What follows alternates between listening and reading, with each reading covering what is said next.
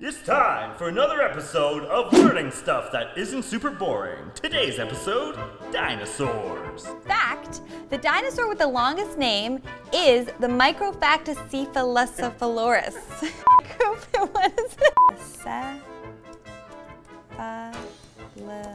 Micropachycephalosaurus. Yep, and that translates to tiny thick-headed lizard in English. That is a pretty long name, but did you know that the longest place name in the world is Tetaumatawakatang Ahangakawau Aotamatiur Hey Aturapukapi Himonga Horon Ukupak?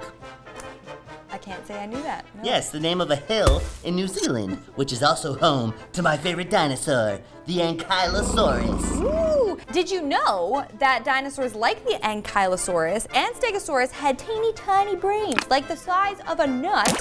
That means that human babies even have larger brains than dinosaurs. Bam. Wow, good luck ever potty training a Stegosaurus then. Speaking of dinosaurs and bathrooms, did you know that the technical term for fossilized dino poo is coprolite? Say it with me, kids.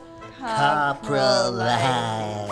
And the largest piece of coprolite ever found is 3 feet, 4 inches long from a dino called the Gorgosaurus, which actually lived in Canada.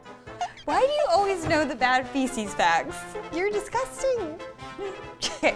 Well, did you know that despite what movies might make you think, most dinosaurs are vegetarians, and a lot of them actually had feathers like a bird? That's kinda cool, but did you know that there used to be a vampire dinosaur called the Geoholopterus that drank the blood of other dinosaurs? Or that the heaviest dinosaur ever was the Argentinosaurus? It weighed close to 90 tons. That's like the weight of 50 cars piled up on top of each other. Imagine how big their coprolite must have been.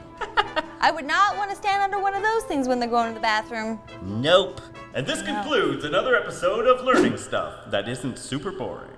Do you think that guy's cute? Nope.